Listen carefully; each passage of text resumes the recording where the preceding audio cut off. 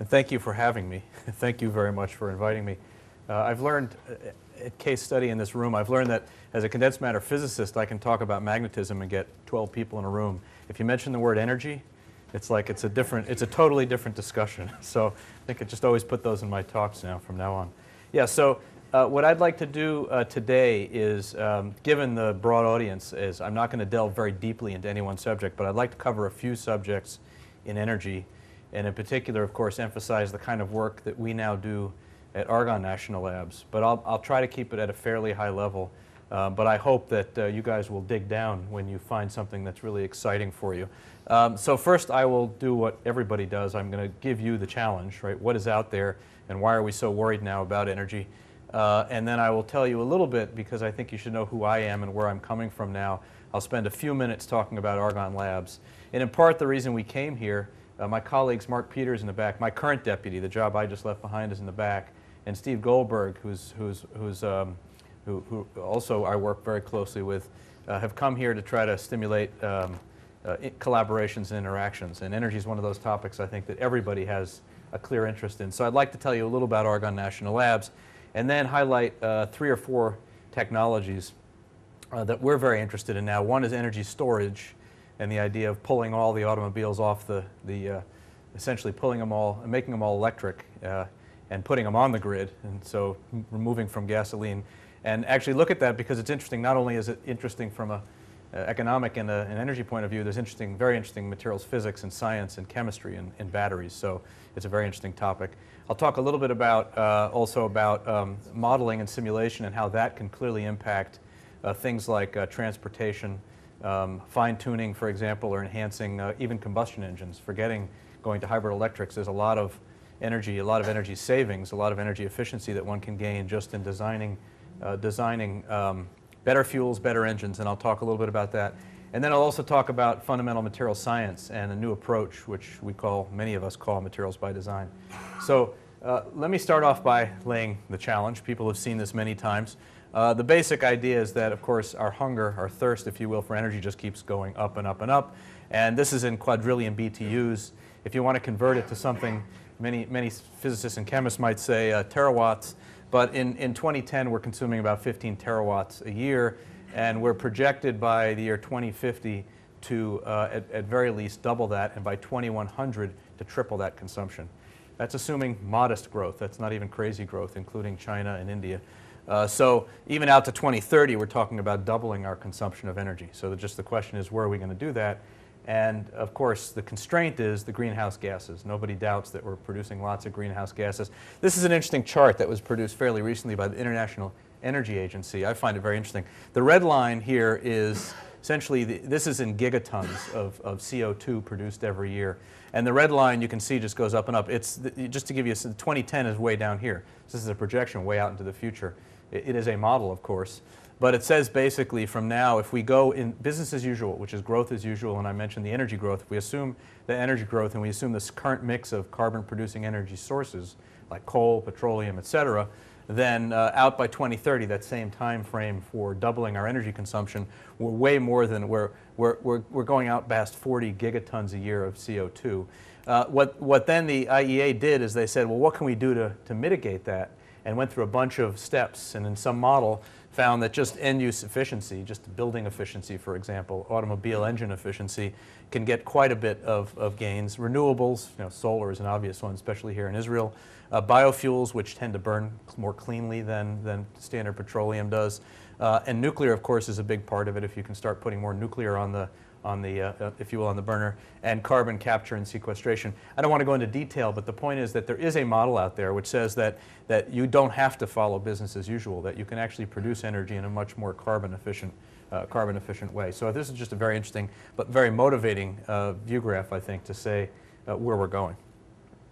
So what we need, and this is getting back to my science roots, especially my Bell Labs roots, what we really need are some real innovations. And because technology as it exists today can't just simply be extrapolated. That was the red line. It can't just be extrapolated.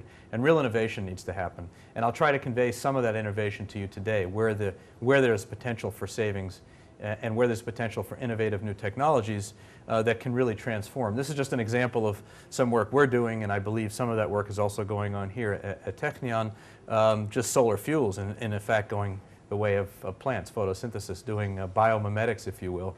We don't know how to do this yet, not at a very efficient level, but how do you take CO2 and H2O and sunlight and catalyze that into something useful, sugars or alcohols. So you solve the problem immediately of taking sunlight and storing it. You don't have to worry about the storage problem. Effectively, you store it in what is nominally an alcohol, which nominally, of course, is a lower carbon footprint type of a fuel to burn. So I'm not saying we know how to do this today. I'm saying this is where we'd like to go. It's a lot like inventing the transistor. So in my mind, you know, I'm a physicist. I think a lot about energy, though, and a lot of scientists would ask, why should I care about energy? Well, I believe, and we had this discussion over lunch, I strongly believe that the science we need to do to leap these huge hurdles will result in things like Nobel Prizes. This is a Nobel Prize. If someone can really extract, you know, at 50% efficiency, extract alcohols from a benchtop catalytic experiment, we're close. So I just put this as some of you may know this was at Bell Labs. I don't know if you saw this when you were at Bell Labs, but this was in the museum at Bell Labs. This is the original transistor. It's just a nice reminder of how one thing can have such a revolutionary effect. Not to say that we're going to do that again, but we'll do something like it. So opportunities for collaboration is really why we're here today, but I thought I would just open it up. And this is really an outline of what I'm going to talk about. I've already mentioned this. There are many rich opportunities, in particular in energy storage, not only current day advanced batteries, lithium, and a lot of people are already starting to put lithium, a lot of auto companies, into batteries, next generation battery, hybrid electric vehicles. But what's beyond? Can you actually create a battery that has the energy density of petroleum? And the answer today is no, we're not even close. Orders of magnitude off. What would it take? That's a great question, and it's a lot of science, a lot of catalysis, a lot of material science, a lot of interesting, cool stuff. Combustion science. Combustion is going to be around for at least 50 or 100 or maybe 1,000 years. We're still going to burn fuel. How do we make it better? How do we burn different fuels, cleaner, more efficient engines? And I'm going to talk a little bit about that. Material science, of course, in everything we do today. We had this discussion at lunch too, and I'm a materials physicist, so I'm speaking from the heart here. Everything we have today, whether it's your laptop, whether it's your transmission lines, is all about material science that's gone on for the last 50 or 100 years. We're living off our past. We have to create the future. It's all in my mind about material science, innovating new kinds of materials. And you'll see throughout my talk that that's sort of a characteristic of what I believe, that's very important. And one of the things that's fun to think about is could you really design a material from first principles? Today, if you think about simulation tools, even advanced simulation tools on petaflop computers, we still today can't predict accurately a band gap in a semiconductor. That's pretty embarrassing to say that, but it's true. We measure it. It's hard to predict it. Is there ever going to be a day when we can start predicting those things? Because we can, if we can start thinking about taking that and shoving it back into a solar cell and making something really integrated and clever. And finally, if I have time, and I don't know if I'll have time or not, I apologize, I probably talk very quickly. I'm from New York, and that's just the way I am. But if I do, some interesting stuff that we do at the lab in decision science, which is an interesting kind of science which most materials and chemists and biologists don't think a lot about. But decision science is a very important and fairly advanced science using modeling and simulation tools to do things like model the grid and ask questions like, if I had a grid, a perfect grid, what would I do? Would I put lots of big power plants? Would I put lots of little power plants? Would I distribute those? If I had solar and wind power, very variable energies, how would I maximize their input into the grid? Lots of questions like that. So, as I said, if I have time, I will talk a bit about that. But before I get into any of this discussion, I hope I don't bore you too much. I want to talk a little about my home institution, just so you know who we are. At the very highest level, the Department of Energy runs 17 labs. And of those 17, 10 of those labs are science labs. And they range in size from, let's say, $100 million, materials labs like Ames Labs, all the way up to about $1 billion, like Argonne and Oak Ridge National Laboratories. We are one of the what they call multi-purpose science labs within the Department of Energy system. So the Department of Energy has been funding this suite of laboratories since the early days, just after the Manhattan Project. In fact, they came out of the Manhattan Project. Los Alamos, Oak Ridge, they all were there at the start of the Manhattan Project to build the first bomb. Many of us actually, though, like Argonne, our history was actually in nuclear energy. We were formed by Enrico Fermi to explore nuclear for civilian use, for energy uses. Today we're about $700 million US with about 3,000 employees, And because we're unique in the sense that we have large facilities, we also have many users, which is an important connection to you perhaps. You can see in the background, and I'll talk a little bit about more of this in a minute, we have a synchrotron. It's a big, many of you know what a synchrotron is. We take electrons and whiz around at 7 GeV and produce X-rays. That's actually what I do for a living. I use the X-rays and look at materials. But this is the advanced photon source, and I'll talk more about our facilities in a minute.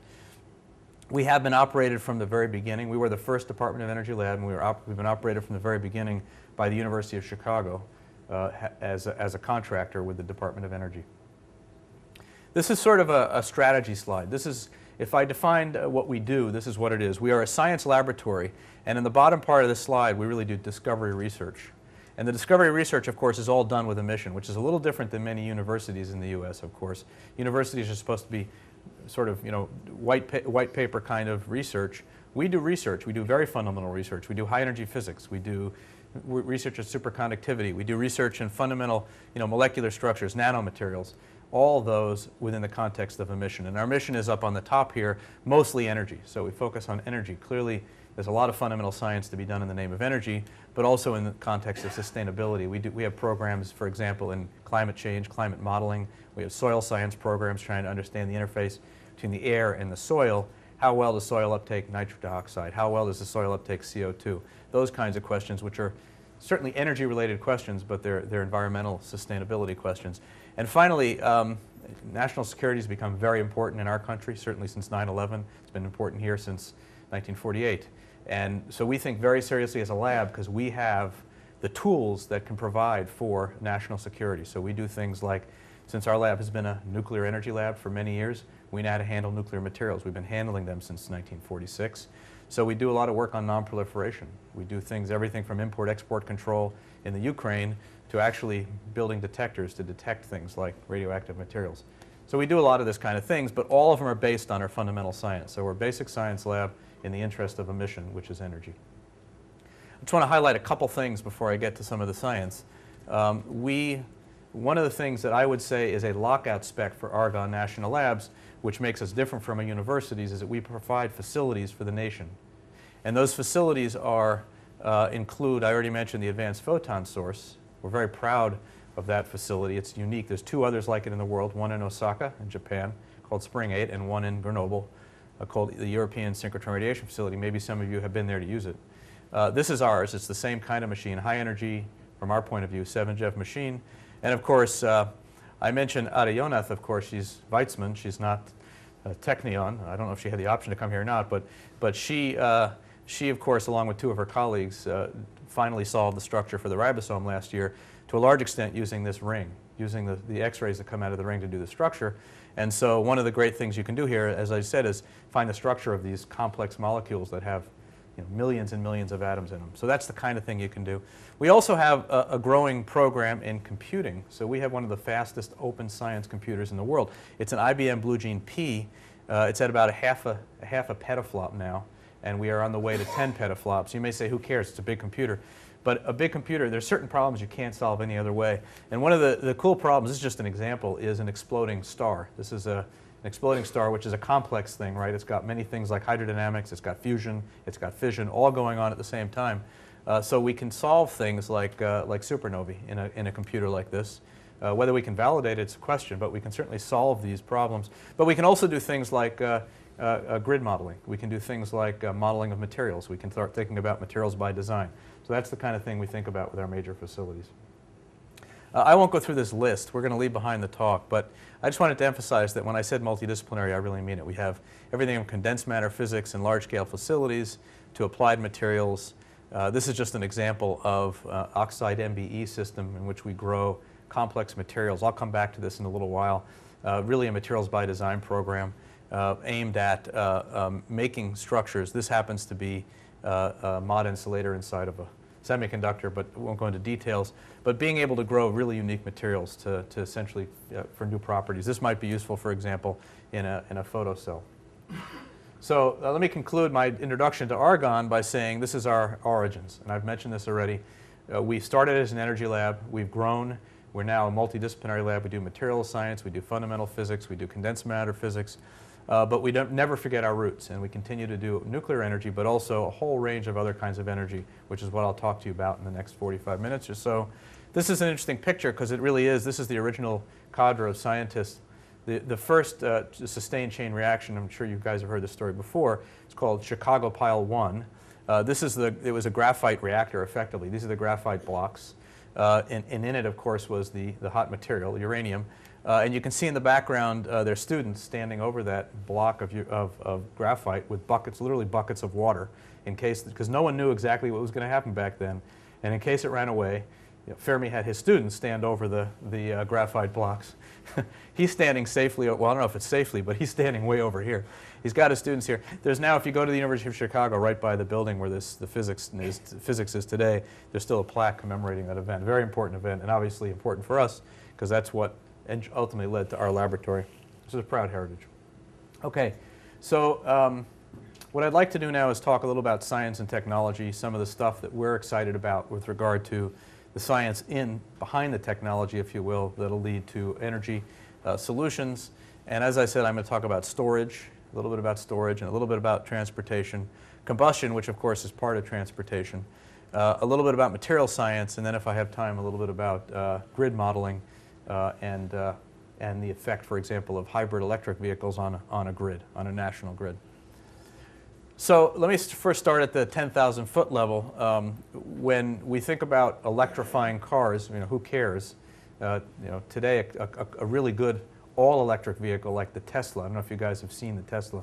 It's a car that's got 6,000 laptop batteries in it, and it's a spectacular car. It runs out to about 100 or 150 miles on a single charge, but it cost $120,000 US, so it's not yet a viable tool. So if you look at you look at the value proposition here. Why would you go electric? Why would you care if you went electric? It's really quite simple. It would cut. So if we took all of the U.S. cars, currently we only have thousands of cars that are electric, and we have more than maybe hundreds of thousands of hybrids, but thousands of purely electric vehicles. If you went all electric with cars and light trucks in the U.S., it would cut the oil consumption by a third, meaning that a large fraction of our consumption of petroleum in our states, as you know, it's very spread out, is in automobiles. If you did that, you would also cut that carbon footprint by 25%, because a lot of the carbon footprint is from the petroleum we burn in the automobiles. So it's a huge value if you could go to electrified vehicles. The problem is, actually on this next slide, is that today we have nothing that comes close to gasoline in terms of energy density. So if you look, this chart is really specific energy versus specific short duration. It's really power. Think about it as acceleration versus range. Americans love acceleration, but let's forget that for now. Let's look at where we are today. If you look at the batteries, the common like nickel zinc batteries or lithium metal ferrous sulfide batteries here, which are the common batteries.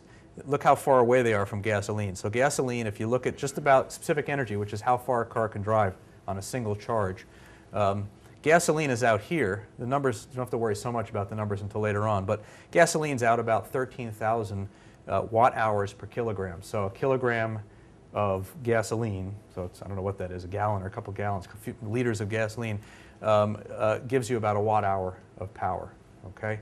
And so that gives you maybe 300 or 400 miles on a tank of gasoline.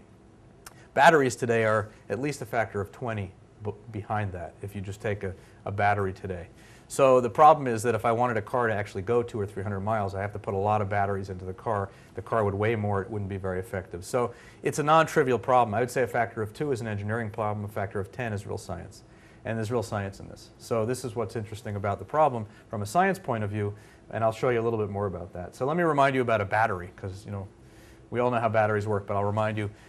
Basically, there are 2 electrodes. There's an anode and a cathode. The anode contains some ions that can be transported through an electrolyte toward another cathode, the electrode. And then, of course, electrons will flow the other way. This is a positive lithium comes this way. And then the electrons flow back this way. Do you charge the battery? When you charge it right, you separate out the charge. You bring the lithiums all the way to one side and push the electrons back. And then you connect it up and you let the electrons flow. And here's the switch or the motor or whatever you're driving. You let the electrons flow and the lithium start relaxing out of the material. So there are many challenges in this. It's not as simple as you think it is, and I'm not going to go into detail. It's a fairly complex system. But one of the main challenges here is, in addition to keeping it safe, because batteries can run away and get hot and burn, is the material challenge here, which is that I have to stuff a lot of lithium into this electrode here, into this anode. I have to be able to stick it in, remove it, and then put it back in again. And if you think about it, and if you think about, those of you that don't know the material science of this, if you take a unit cell in a material and you pull one of the atoms out of it, you change that unit cell dramatically. And you want to put it back in and out many times. You have to recycle it to make it a worthwhile battery. So it turns out what you want is a lot of lithium per unit cell, but that makes it challenging as a material problem, because I can pull lithium out maybe once. Very often when you pull that much material out of a unit cell, that material falls apart. It's no longer a viable material. So we took an approach a few years ago. I should say that the original, so we now talk about lithium-ion batteries. Lithium is great, it's light, you can stuff, it's small, you can stuff a bunch of it in. It was first innovated by Sony Corporation in '91, but we now work on lithium quite extensively. And I just wanted to mention our approach. This is a material science problem, which, remember again, what I said is that the most important thing is you can put a lot of lithium in and take it out without the material falling apart. One way to do that, instead of having a bulk material, is to have little pieces of material, very, very small, nanostructured materials. So then you can basically put material in, and nanostructures of materials tend to be much more resilient against putting atoms in and out. So what we did is we took, it's actually a ceramic, very fine-grained ceramic, where we have actually two materials side by side, one material which is inactive and one material which is electrochemically active. And so in this case, right, we have this lithium Li2MnO3, which is inactive, and then an active lithium transition metal, and cobalt's one of the typical materials we use, and oxygen, where in this case you can pull the lithiums in and out repetitively over and over again. And so the idea behind having composite, and it's ceramic, remember, it's not single crystal, and these are fairly small grains that are put together in an electrode. The idea is then you have the active material and the inactive material, which helps support it. And you don't have to believe me, you can look at some of the curves. I'll tell you quickly what this curve means.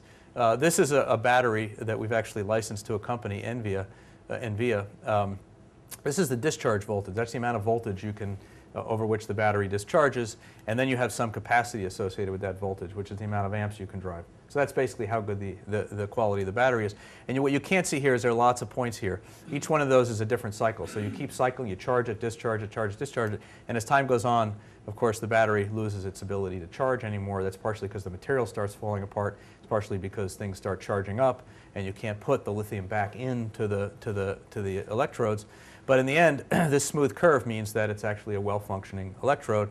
And the reason for me to show you this is that it worked. This was just a material that worked very well through some innovation, this idea of this composite, active-inactive composite. Probably equally important for us is that as a laboratory, we got to license a lot of these. So I thought I would just mention it. I'll stick these in a few places. I'm trying to make the point here that basic science or applied material science and basic material science actually can also be good from the point of view of tech transfer. Those materials that I mentioned have actually been licensed broadly, especially in these top companies. One of the ways, we're a government lab, and we can talk about this probably all day. A DOE lab, federal funding, the issue of licensing is an important one. We have something called buy-dole laws, which make it difficult, but what you'll notice is we've licensed to many companies, not just one company, which is what public money is used for. We create, we innovate, and we create IP, and then we can license to multiple companies. This particular innovation got licensed to Enerdell, which you may not know. It's a company in Indiana which actually makes batteries. BASF, which I'm sure you know, is it is the largest I think chemical manufacturer in the world, and we license our materials as lithium-ion batteries to materials to them. So this is actually a good way to have impact, not just publishing papers, but actually to get stuff out into the world. So that's current-day systems. We're starting to think about what's next. And what I'd like to do is just mention briefly where we're going now with the battery program. What I've shown you so far, and I should probably give you some numbers, you don't have to remember this because I'm going to come back to this, but the specific energy, again, which is a measure of this total sort of capacity, the distance you can run on a battery, for this particular battery is about the best in the world. It's 250 watt-hours per kilogram. Okay, that's an important number to remember. A typical lithium battery is about a factor of 2 worse than that, about 100. So that's good in the start. But remember I told you, sorry throwing numbers out, I told you that petroleum or gasoline is about 13,000 watt-hours per kilogram. So it's inordinately better. Okay, so it's much, much better than this number. almost, no, but not quite 2 orders of magnitude better. So I'm going to come to that. So how do we get to that?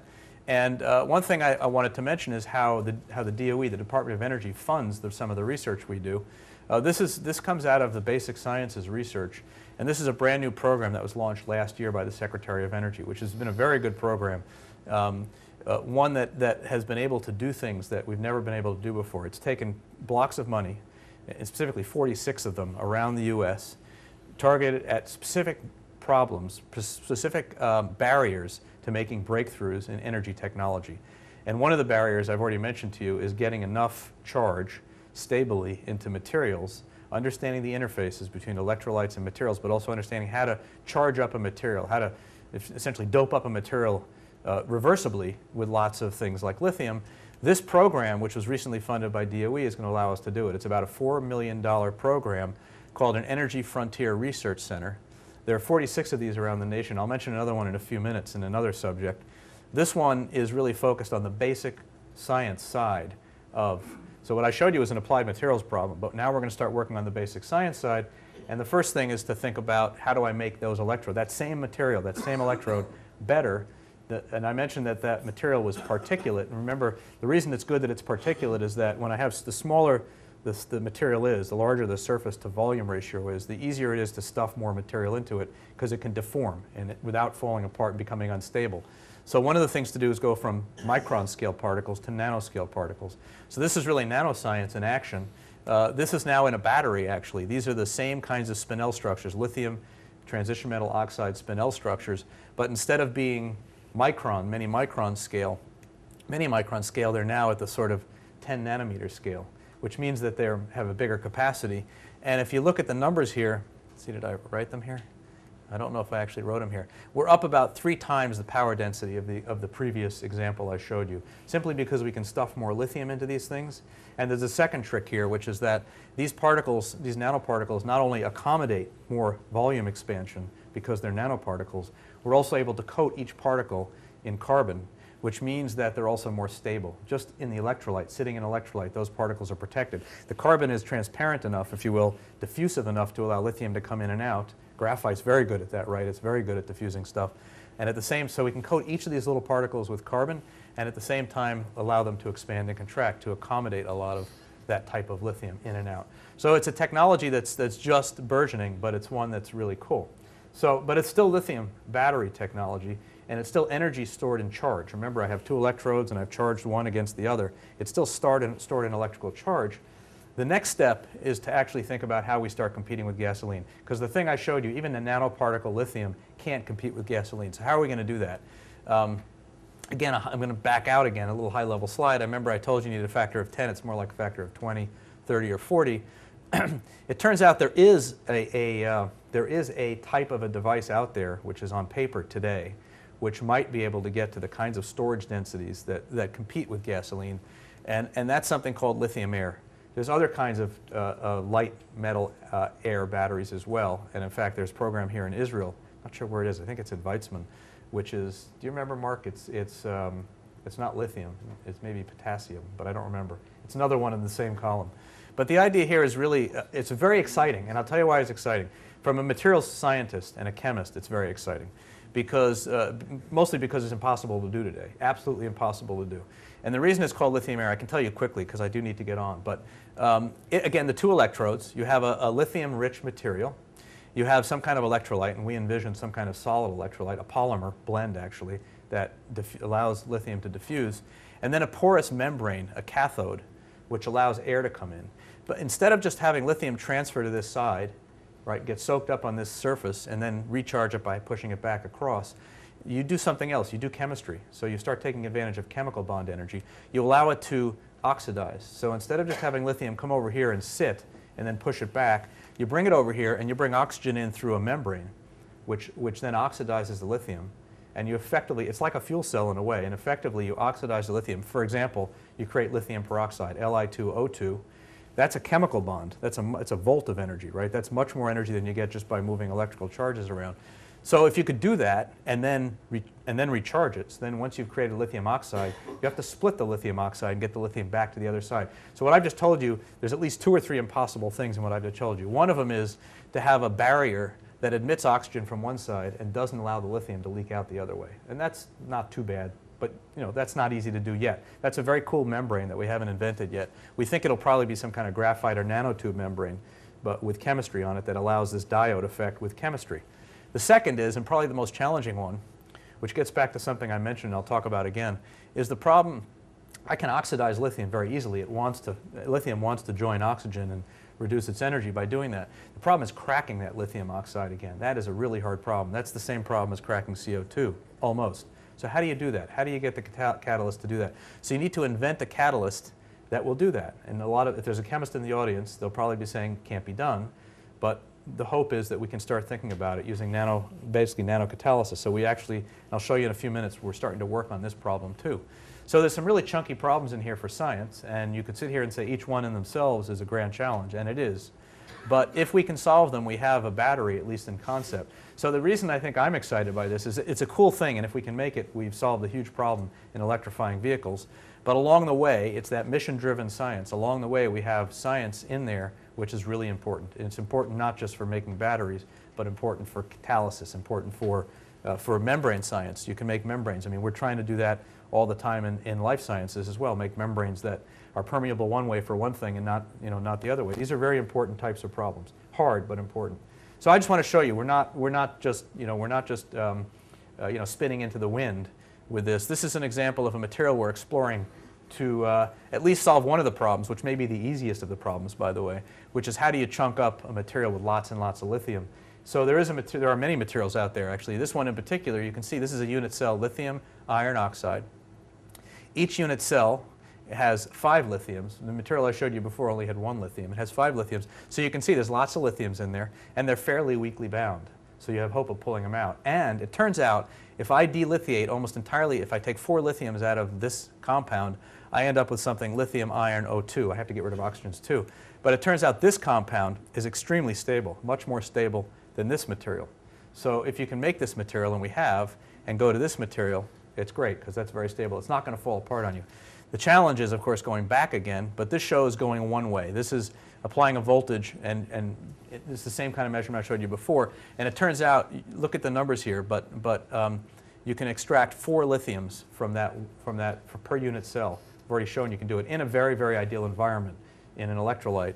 What that means, and at 3.5 to 4 volts, which is important at these lower voltages, what it means is the capacity here, if I put capacity again versus voltage, the same I showed you before, we're already out to about, once we put this in a battery, even in a battery, just a lithium battery, we're out to about 700 milliamp hours per gram, which is already about a factor of 4 better than I showed you before, simply before I can take more lithium out of it. So my point here is that there's science that's to be done, really cool science, I think. This is material science. To address some of these challenges in transportation. Okay, I'm going to change gears a little bit here and talk a little bit more about transportation, but a little about combustion science. And so that was a story about material science. Now we'll talk a little bit about modeling and simulation and some experiment. And this is another sort of value proposition here. Combustion engines, even if if I think I'm going to electrify all the vehicles, I'm lucky if I get 30% of them electrified by 2050. So I still have a lot of combustion engines to deal with. And the questions being asked now is there a lot of efficiency to be gained in fine-tuning combustion engines? And we believe the answer is yes. At least 25 to 50% improvement. So if you could get a 25% improvement, that's a lot of greenhouse gas and a lot of fuel saved. This is a chart that was recently published which plots, I'm sorry about this, this is gigatons of CO2 per year. This is the greenhouse gas. Again, a projection. So here we are in 2010 now. This is a projection and then mitigation for not doing business as usual. So you can see business as usual again goes from 2010 out to 2050, or roughly not doubling, but about 50 to 70% more greenhouse gas emission. There are now in the U.S. something called CAFE standards, which are standards to make cars just more fuel efficient. So just get more miles per gallon. That'll reduce the amount of greenhouse gas emissions just because you're burning less fuel. Advanced engine design, again, this is the same kind of chart I showed you at the very beginning of the talk. This is specifically focused on just a few things, not the power grid, but just automobiles and transportation. But you can see there are various things you can do to get down, a lot of struggling, but to get down to something that's 20% of the 2005 greenhouse gas emissions. And they're not all crazy. 30%, if you just electrify 30% of the vehicles and do all these other things, then you've got yourself a real change. This is a factor of 4 or 5 change over where we are today, which is really remarkable, just by doing all of these things. But just the engine tune-up itself is worth 25 to 50%. So I just wanted to mention what we're doing at Argonne in that. And I apologize, this is a complex slide, but I'm just trying to show you everything we're doing in one slide. This is really the whole fuels and engines for low carbon footprint transportation program at the lab. I will be honest, they're not all coherent like I'm showing you in this slide. They're all programs at the laboratory. I'm presenting them to you in a coherent way. They involve everything from basic science in chemical processes, things like catalyzing grass, for example. So switchgrass, it's very hard. It's a cellulosic material. How do you break it down and make it useful in fuel? So we do programs like that in bioprocesses as well as in chemical processes. And then we also take these fuels. We can take the fuels that we generate out here in these, if you will, chemistry and applied chemical engineering programs and stick them into real engines and real computations. So again, this is just meant to show you what we're doing. We have a program in first principles combustion chemistry, which is one of the most challenging things in combustion there is, because each combustion, for example, involves thousands of different species of chemicals and temperatures and ignition, et cetera, all mixed together. So calculating the thermodynamic pathways for all those elements under burn conditions is a very complex computational problem. We can't pretend to be getting close, but we have actually made some inroads. We have modeling and fundamental testing. I'll show you, I don't know, I think I'll show you. I mentioned the APS, the Advanced Photon Source. Not only can we do the computation, but we can actually go in and look inside of engines using X-rays. So we can look at things like how the combustion actually happens in situ. And then one of the things we're very proud of is this thing called GREET, and I'll talk about that briefly, which is entirely a simulation tool.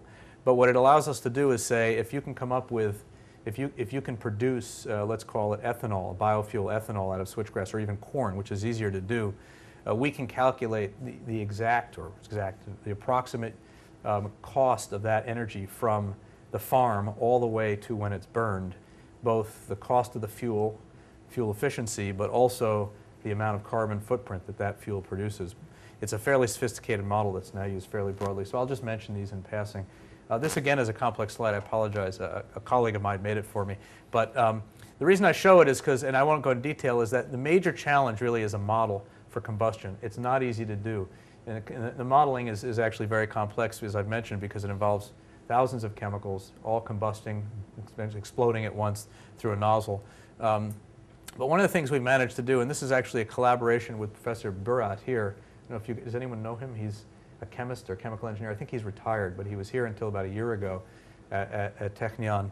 And he collaborated with one of our scientists to try to actually calculate the thermodynamic pathways, the thermochemical pathways, in a simplified version in an engine, and was able to successfully redo that calculation. So now we're getting better at being able to predict. And again, I won't go through all the details on this slide. I do want to highlight, I've been trying to highlight a little bit where we can have an impact on industry at our lab. We do a lot of basic research. I did mention that we were able to look inside of engines. So this is actually what we call as a transparent engine. We don't, of course, shine X-rays through when there's a guy looking through it, but this is a transparent engine. There's a nozzle here, so you can actually real combustion occurs inside this engine, and you can image it with very fine detail down to the even nanometer level. So you can study fuel sprays, not just to study the sprays, but also to validate models. So we work with a company called Bosch, which is a well-known diesel company. They make diesel fuel sprays, et cetera. And they're very interested, of course, in the details of what a fuel spray looks like, not on a case-by-case basis, but they're interested in modeling it, getting a good model so that they can do this back at their plant. They don't really care about coming to our laboratory. So we work in a partnership with these guys, in this case, to make nozzles more efficient. And so by being able to measure the fuel sprays, you can fine-tune your model, essentially validate the models. I'll mention briefly this program, which is a big deal in the sense that it's a fairly sophisticated model. It's called GREET, which is Greenhouse Gases, Regulated Emissions, and Energy Use in Transportation. It's basically, as I said, farm to fuels or wells to wheels. So it's a way of evaluating the consumption of total energy as well as the emission of greenhouse gases, which is a very important model to have because in great detail, the fuel you choose, the type of engine you choose, the type of vehicle you choose to burn it in will have a big impact on the amount of efficiency and the use in that engine. So that's just a tool. So I'm going to conclude now on this discussion on combustion, just to mention the future again. This is another one of those energy frontier research centers. And I keep talking about catalysis. The fundamental problem of catalysis, converting, for example, CO2 and H2O and energy, call it sunlight, into something useful like sugars, like things that you can actually burn in an engine or things you can use as fuel, is a really complex problem. This is supposed to be a graph that shows how it works. You know, you need hydrogen, which would come from, of course, breaking water, which is a challenge in itself. You can do that with sunlight. You've got CO2, which has to be cracked to CO. There's a lot of stuff going on here. But this is, again, future work, but this was just funded last year in one of these EFRCs. So it's, again, Department of Energy looking at the basic sciences that need to be cracked in order to solve some of the big problems. And I always find the number very interesting. So I think across the face of the earth, we create, in industry, we create about 500 million tons of, catalytically produce about 500 million tons of chemicals each year. So 500 million tons, so yeah, 500 million. We produce in CO2, I showed you before, about 20 billion tons. You know, when you talk about the idea of trying to catalyze the CO2 as a way to consume the CO2, it's nearly impossible. But when you talk about it on a local level and thinking about using CO2 as a fuel source, it's a very compelling thing to be thinking about. It's basic science, but it's basic science that needs to get done, that hasn't been done very well yet. Okay, when do I need to finish? About 5:15? Well, you haven't now. Okay, so that's 5:15? No. Okay, so I've been sort of nibbling around the edges a little bit on material science, but let me come right to material science now for a few minutes and talk about materials at the heart of energy. Again, you know, so I hate to do this. I will do it. I go back to my days at Bell Laboratories. Bell Laboratories was a research lab in basically a communications company, information technology. And in that mission-driven research, many Nobel Prizes were won, great science was done, and great technology was innovated, like transistor, like the laser, all those things. I don't want to keep saying the transistor because we need more innovation. But energy provides in many ways the same kind of motivator, the same kind of mission. The challenge, of course, is that industry isn't the same out there as it was for IT back in the 60s, 70s, and 80s. We didn't have the same Intels. We didn't have the same AT&Ts. We don't have that out there.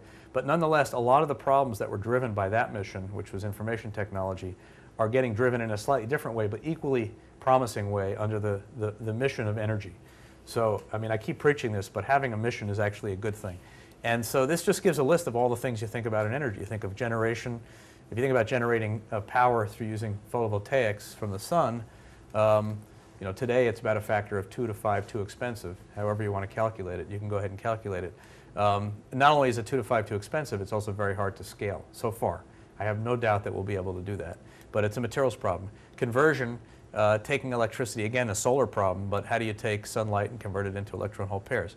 That's a materials problem. Distribution, mostly we use copper today. Can we use things like superconducting materials? There's now a beta test outside of New York City on Long Island where they have about a kilometer of superconducting, high temperature superconducting wire, which they're using as a beta test to carry power, and so far it's working. Can we do that in all major cities? Can we do that maybe in Haifa? Can we do it in places like New York City? Storage, I've mentioned this challenge, a lot of materials there, and then even utilizing. So there's a lot of materials challenges, and the question is, how do we accelerate materials design? So one of the issues we've had historically, the way we've approached materials is very Edisonian. And I know because I'm a material scientist, chemists maybe are a little more innovative with this. We innovate a material, lots of people look at the material, figure out what the material does, right, and then go on to the next material. But there's clearly a closed loop that we haven't quite closed yet anywhere really very effectively, which is not only just to create and discover and understand and control, but also to predict and design.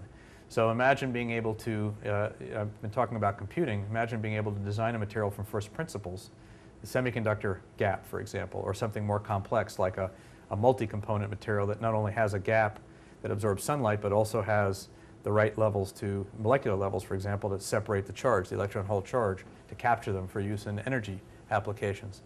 So we're starting down a path at Argonne, but this is really an international problem because especially this vertex here is a real challenge because even today we're just starting to be able to predict materials. And I'll go show two examples where we've been able to do that. This is an example of actually a calculation of a new material where you can stuff a lot of lithium. So you know it's a stable, calculated to be stable, and we're going to grow it. But you can predict stuff and then grow them. This is actually a multiferroic I'll show you on the next slide, where we didn't know this material existed. We knew roughly. It's an oxide material. It took a theorist to sit down with a computer.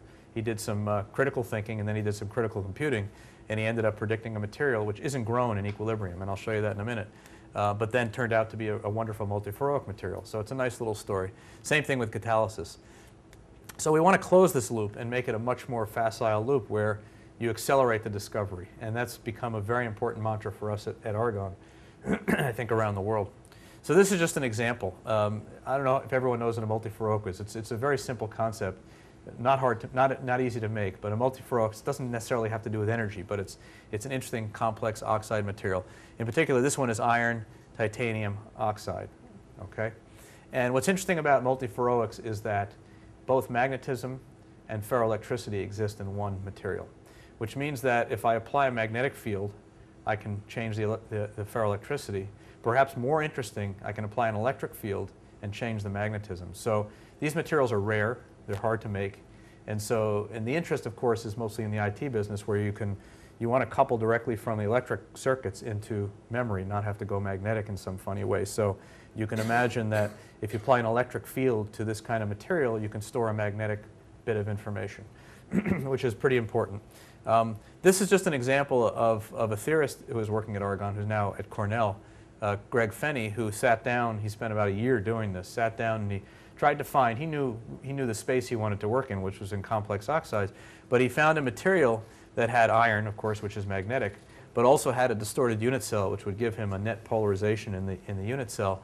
And it turned out he predicted it, he predicted the structure, but if you just try to grow it in a melt, for example, which is the way often crystals are grown, or you try to grow it, you know, so you pull it out of a melt, you can't grow it. It turns out this structure just doesn't grow.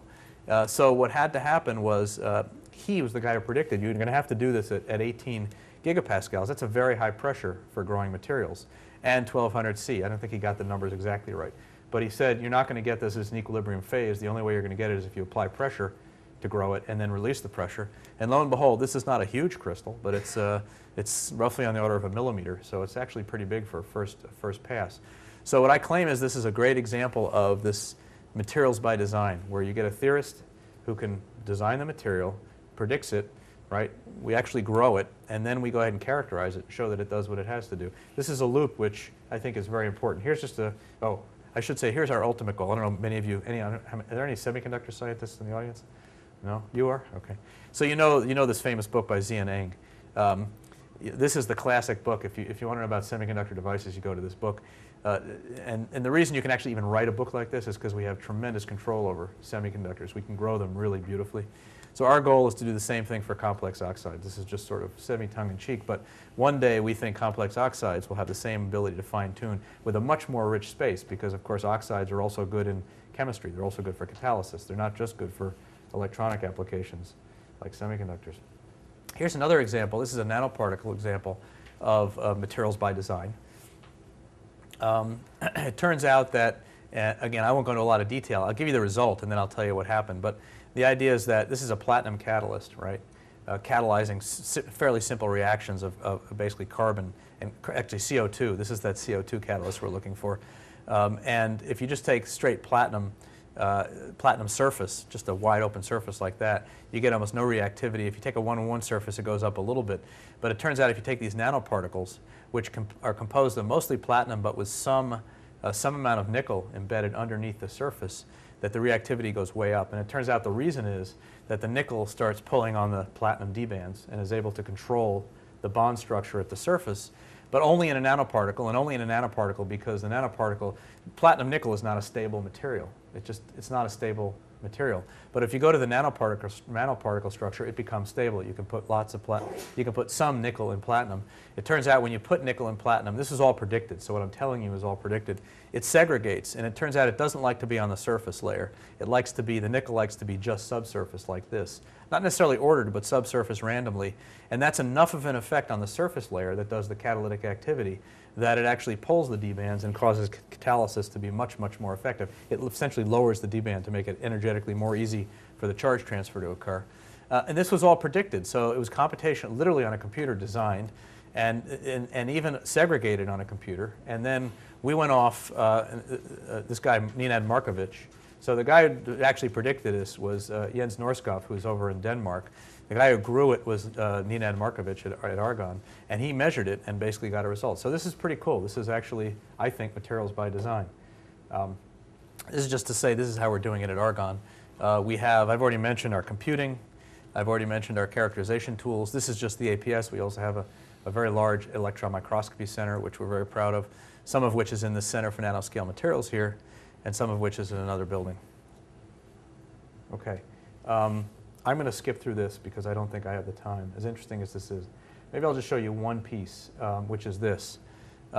This is really a story about information sciences and, again, simulations. Going back to my second topic, simulations and how important simulations can be for understanding where we're going to go on a grid. And this happens to be a simulation of a part of the United States and what would happen when we have about 30% penetration of electric vehicles. So you can imagine if you have 30% penetration, which is many, many orders of magnitude more than we have today in the States, and something I know that Israel, I forget the date, but there's some date by which Israel is going to be all electric. Is that right? Come on, don't laugh. Anyway, if you're going to do that, you have to worry about what that means, because people go home. They get home at 6 o'clock or 7 or 8 o'clock after they work, and they plug their vehicle in. And these are fairly substantial, hungry vehicles, so you're drawing a lot of current, right? So the question is, what does that mean for the grid? It turns out it means a lot. So this is just taking what's called Western interconnect. It turns out this is actually, I found this funny, Mark. There are 3 regions that are just defined in the U.S. One is the East Coast, one is the West Coast, and one is Texas. I don't know, and I don't know why. Texas is a big state, but not that big. Anyway, this is a region of this called Western Interconnect. They took that whole region. This is just a model done at Argonne, right? They took the region. You can see here the total load. This is really the total load that's in the sort of 100 megawatt region, right? So this is just everything: refrigerators, industry, everything. And said, what would happen if we went to 30%, given the populations, 30% penetration of vehicles? And so you go from, blue is just base load, right? So you can see, you're not surprised. This is, by the way, hours. That's the day, 2 days, 3 days, 4 days, and that's power. And you can see, and this, by the way, here is just the plug-in hybrid vehicle load, the green stuff. And here's the superposition of the two. And what you can see is that there's this spikiness, right? So when people get home, they plug in their vehicle, and sure enough, the demand goes way up, higher than anything else, and what of course that means is the price goes up, right? So what we want to do as consumers is we want to buy low. We want to buy when it's as low as possible. So this is very far away from material science, mind you, but if you do the modeling right, it turns out that if you have smart cars, so it turns out you can actually use it to your advantage, because there is a natural rhythm, circadian rhythm, if you will, in the base load anyway, between day and night. So the proposal is not only to say that it's going to hurt, but it can actually help flatten the load, especially if you have a lot of nuclear plants. They really care about having flat loads. Nuclear plants don't like to cycle up and down. They like to be flat. So it turns out you can actually do much better cost-wise and also delivery-wise if you have your vehicles being smart vehicles and you space them out over the night. Maybe this is an obvious answer, but you wouldn't have actually known that before you did this kind of modeling. So I thought that was pretty cool. I thought I would show that. We're in Israel, so I should say we have many collaborations already. This is another thing that we do in information sciences, and I'll just mention it. Probably nobody here cares about this, but it is an important interaction we've had over the years. And in particular, this idea of modeling the electric sector, not just from an energy consumption point of view, but also from an economic investment point of view. And big questions like, if you're investing in new power plants, what do you want, right? Do you want a lot of little ones dispersed, or do you want a few big gigawatt type reactors? I mean, if you were to build, Israel was to build nuclear reactors, and would you want one big gigawatt reactor sitting near Haifa and near Tel Aviv, or do you want a lot of 100 megawatt reactors that are spread out. And these are the kinds of things that we can model, but also that we're now involved in educating and teaching. So there is this thing called the Grid School, which is going on, which just went actually, and we were very engaged with an Israeli group on that. Okay, so I think I've said everything I can say. This, by the way, is a beautiful picture. It's a simulation of a catalysis. This is also a catalysis by design. This is propane to propene. It's one of the biggest industrial catalytic activities. I don't want to talk in detail about it, but these are gold particles. It turns out, many of you know, gold is inert. You can eat it, but if it becomes nanoparticles, it becomes very active. So we did some calculations. These are gold clusters, 10, 20 atoms, and it turns out they're very catalytically active. So just to repeat what I said, I think there are a lot of areas for us to collaborate. I've said a lot, and probably too much actually, but I've said a lot. I'm sorry I had to skip the decision sciences, but overall there's just a huge amount of interesting science and technology to be done under this overall mission of energy, and I really think that it's sort of so much of the future can be focused on this, and I think I'll finish there and take any questions that you might have.